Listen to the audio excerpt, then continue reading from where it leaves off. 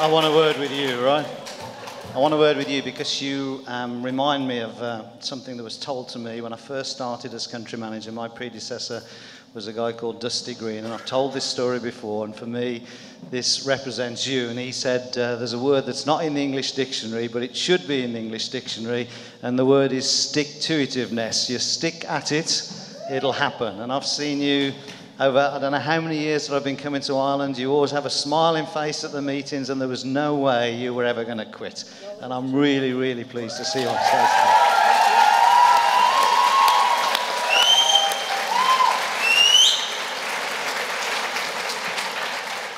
My name is Catherine, and together with John and myself, we started this business over 3 years ago. We had our own hardware business for 15 years, doing very well, but due to the downturn in the economy, we had to close it. And John was working with my son, and everything was going well, but I was sitting at home doing nothing, and anybody who knows me, that's not me. I just wanted to be doing something and helping people. And my daughter, Emma, about a month later, was at a business presentation. And when she came home, she just said, "Mammy, just look at this business, it's fantastic." And hesitantly, I went and I visited Mary Ryan, who sponsored me into the business. Within an hour of meeting Mary, she answered all the questions I needed to know. She was a wonderful support to me. Together with Margaret Dial, who's absolutely been fantastic to me in every way. I can't thank Margaret enough. She was always there.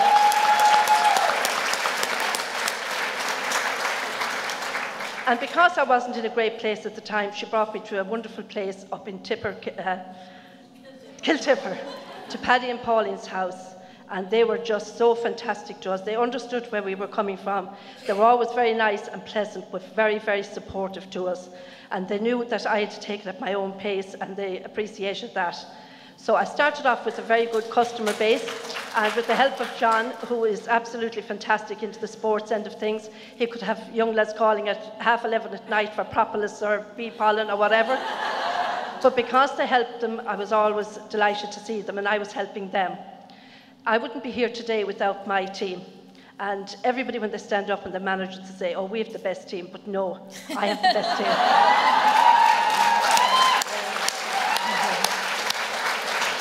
I'm going to mention some of the team. Patricia and Zara there today. Patricia reached supervisor. I'm very proud of her. Lisa, who's absolutely a fantastic young person who fits in the business in every way she can. She's of great support to me too, because she's big into the sports end of things. And herself and her mother, they reached supervisor last year. And I have a new team working in Wexford, which is Francis and Nicole, and they're absolutely fantastic. Already they're halfway to supervisor.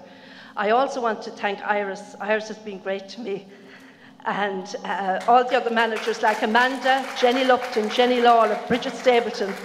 I don't want to forget anybody, but Una Kavanagh has been great to me as well.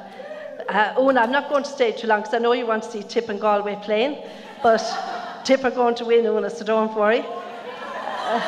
What I learned from the business was I've developed a fantastic confidence. I've got rid of all negativity from our life.